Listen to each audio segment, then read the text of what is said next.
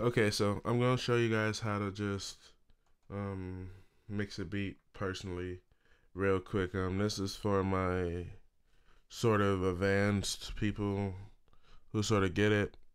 If you watched any of my other videos, you'll know where I'm at. That's why I'm not going into detail about what I do, because I've done this a million times, but I got other videos explaining like how to do all this stuff. Alright, so first thing I want to say is, let me just play it for you guys how it is now. The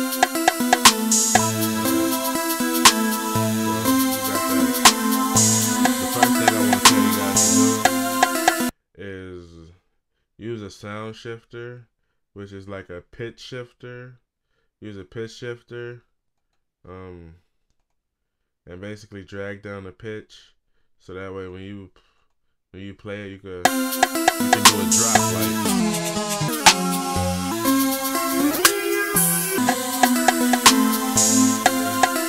That way. A nice little drop.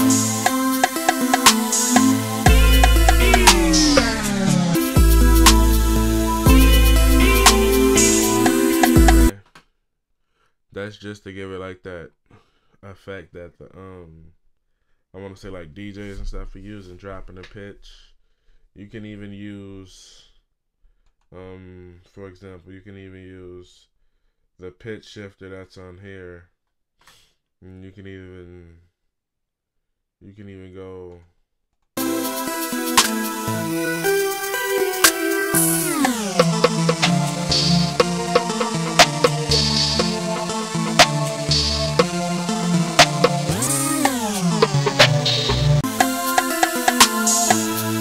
and just drag down the semitones as you automate it.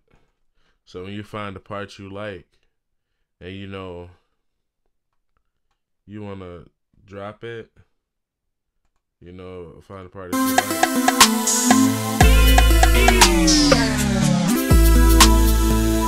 like. You find the part that you want to drop it like that on. You find the part that you think would go good. You basically just automate the drop. So you click up here, automate. You go to your output, which if you don't have an output, you click output right here, create track, and it'll pop up down here. It'll show you a list of plugins. You click the sound shifter, you click the pitch, and you basically click it. It should open up like this. You should be able to draw like different automations into it, I guess. And the next thing I always do is I go to the one knob filter, and I basically use this to add energy through my song. When a song first comes on, I put the filter at 0 and then work my way back up at 10, so that way it gives it this type of effect.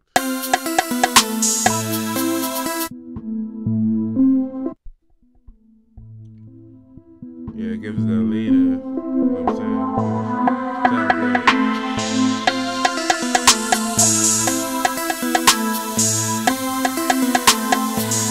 Alright, and then from that point forward, I go to my bass first, because I do a lot of hip hop, trap music, and rapping.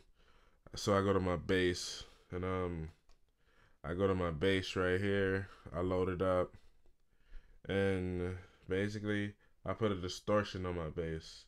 Just off top, I just automatically just do it, and I play it out.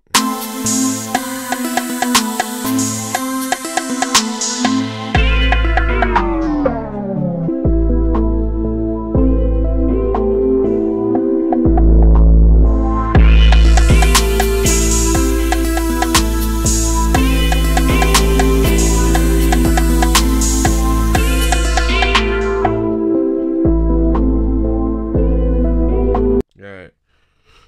Now, this is the most important part of the whole lesson. I want everyone to notice that if your beat is clipping, it's gonna be like almost impossible for you to record on it, because it's not gonna sound good, period. So what I always would do is I would always start off with turning everything down. So like just like that. And basically, I would just start from the beginning. Okay.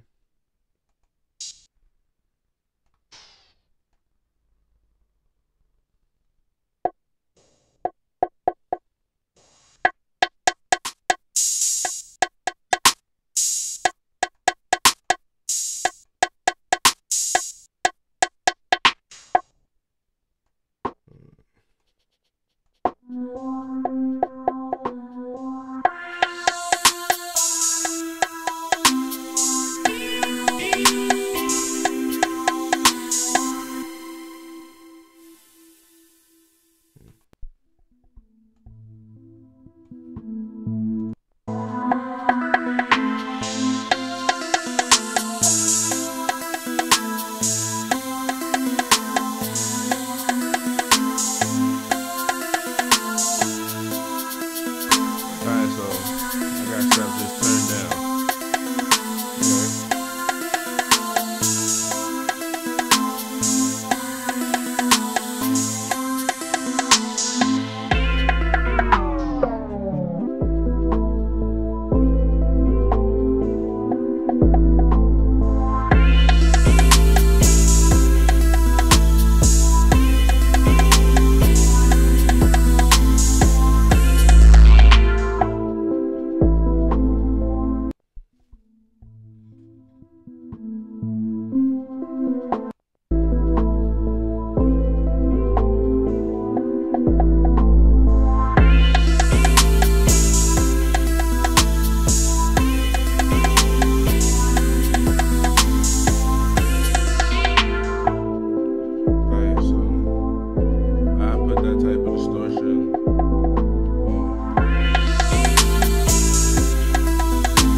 I put that type of distortion personally on my kick just for this one song. Next thing you know, I'll go to the percussions, you know, the little snares and stuff you hear. That one, this right here, this clap, doesn't sound bad, but still, I'm gonna put some reverb on it to soften it up.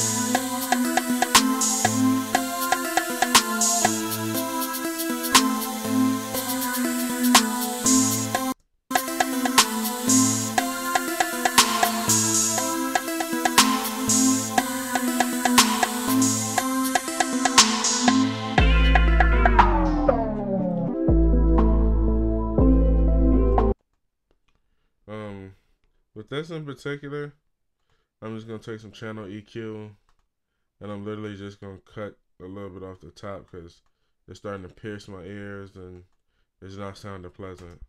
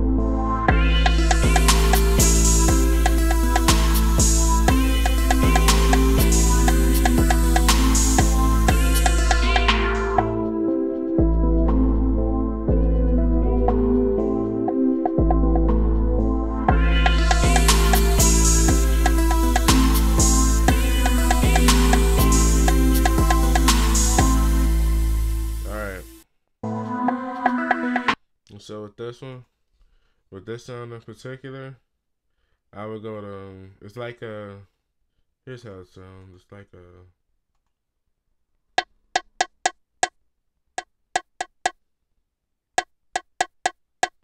it sounds all weird to me. I don't know why. I'm gonna put a delay on it, actually a sample delay, and I'm going to put this on like 1010 and just play it and see how it sounds.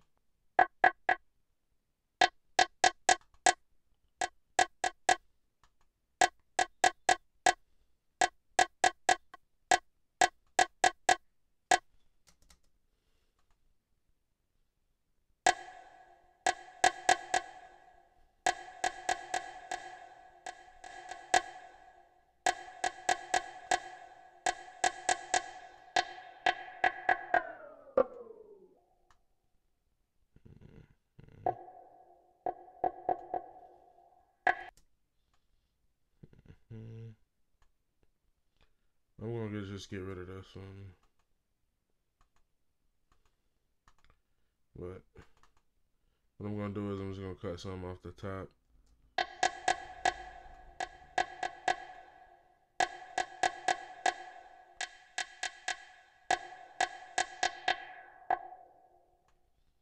Alright. So basically gonna do like that.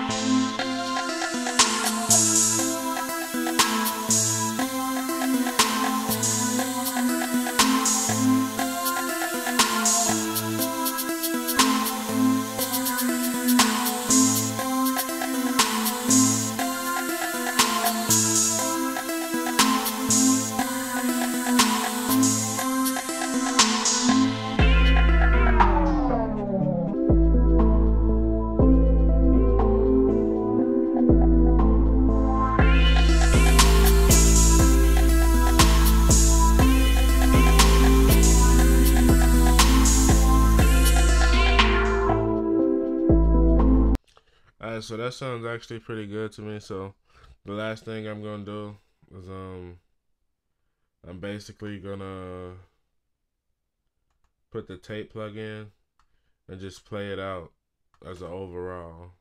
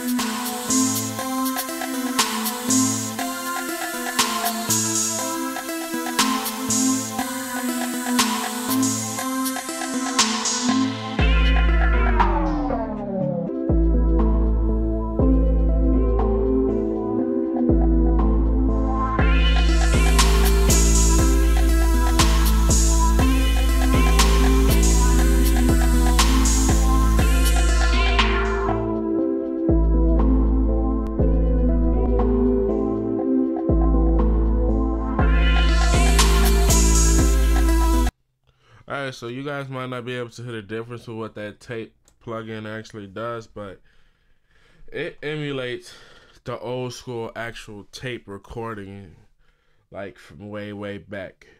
But basically, it gives it a sound that you can't really hear.